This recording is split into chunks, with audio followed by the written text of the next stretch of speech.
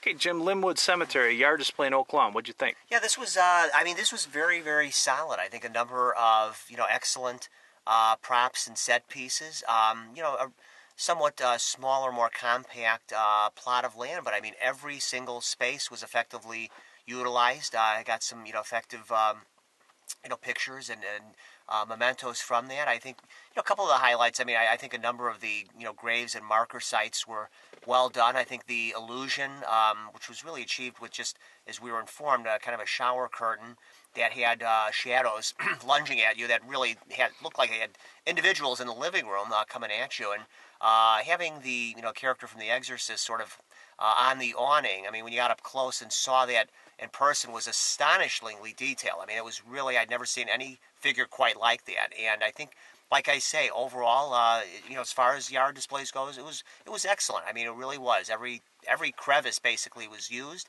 And for me, I mean, just in summary, I would say a solid, 4 chainsaw rating. Okay, Limbwood Cemetery, for me, really good. I have to say, 2 years ago, we saw it for the first time, and we enjoyed it. It was just sort of an average yard haunt, but it was good. The operator had a lot of heart, very enthusiastic. It was his first year. Last year, we weren't able to make it to see it for weather factors and various other reasons, so we made a point this year, and we went, and I'm happy to say it's much improved, even more. The owner really is into what he's doing, and you can tell that he wants to do more and more, and he has definitely stepped it up. It is a cemetery, as the name implies. Some nice things. Jim mentioned a lot of effective use of space. There's some great lighting effects and smoke and fog and some music playing in the background, which sets the atmosphere, especially if nobody's out there. It's sort of on a quiet street, so if you see the cemetery facade and you hear this music, it's a little creepy, and then if you notice, as Jim talked about, they're moving hands on the front window of the house that look as though they're coming out of the window.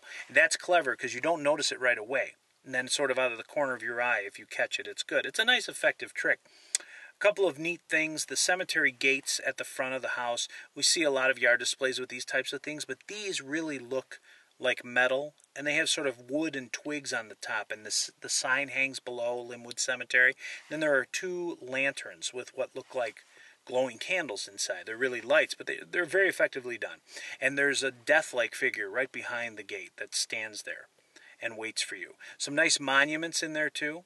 Skeletons hanging from trees and such, bats. There's even a coffin, a black coffin, which is creepy, and a skeleton sort of kneeling in front of the coffin, and the skeleton looks like it's burned, like a corpse.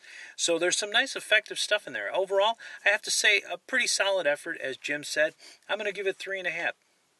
Oh, I think it's great. I really enjoyed it. They had a really great effective use of space. They had a lot of different things, and one thing in particular, they had this old, it looked like a coffin, like from the turn of the century or 1800s, that was just dug out of the ground. It looked really cool. It turns out it was a prop from a play, but really, really looked authentic, and it was like old kind of coffin. Really well. I really like that. And then they had, I know Jim mentioned about The Exorcist was hanging on the awning on the roof, and when you got up to the face, very detailed. They had great, like atmospheric music, which was really a plus. Great lighting, really good lighting, and I really liked it. I enjoyed it. I'm glad we got out there and were able to see it this year, and I advise anybody in the area to, try to make a trip, check it out. I give this one 4.5 stars for a lawn yard display. I really liked it. It was good.